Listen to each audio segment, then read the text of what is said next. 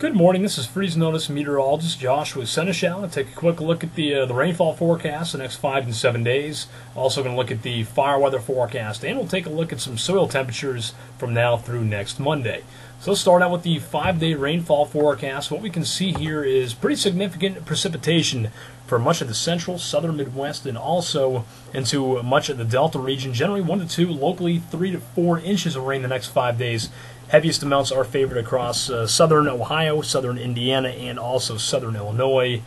These areas, again, could see as much as 3 to 4 inches. Why so much rainfall? Well, we're going to have a lot of moisture streaming in from the Gulf, also a big upper-level trough coming in from the west, and that is going to fire off several rounds of showers and thunderstorms, especially Wednesday through Friday morning. Now, notice farther west, many of the hard red winter wheat areas are considerably drier, especially in western Kansas, western Oklahoma, and the panhandle of Texas. Many of these areas are going to be looking at 1/10 of an inch or less of rainfall the next 5 days. Now, we are looking at more, a half inch to an inch, for eastern, far eastern areas of the hard red winter wheat. So I think that many of the areas that are considerably dry are going to continue to be drier the next 5 days with better rainfall chances farther to the east. Now, with dry weather in place, we're looking at the potential for fire weather.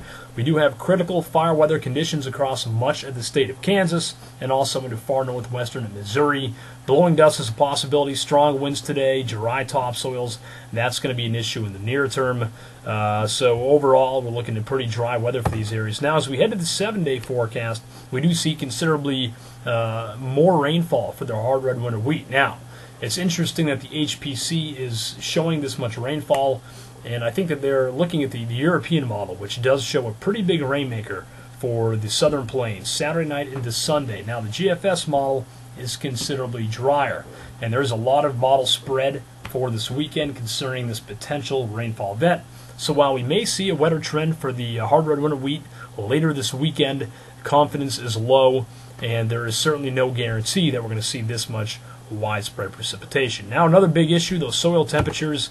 Right now, this is the forecast, 40s and 50s for that 0 to 10 centimeter soil temperature for most of the Corn Belt. Now, we are going to be looking at a pretty cool pattern mid to late week into the weekend, especially for the northern Midwest, and as a result, this time next week, soil temperatures generally still in the 40s and 50s. In fact, really the northern half to northern 2/3 of the Midwest is going to be looking at soil temperatures below 50 for the top 10 centimeters, or roughly the top 4 inches.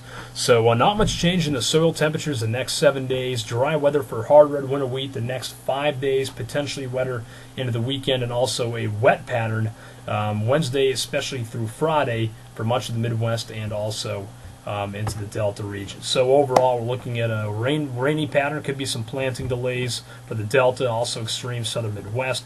And those soil temperatures are definitely going to take some time to warm up closer to normal.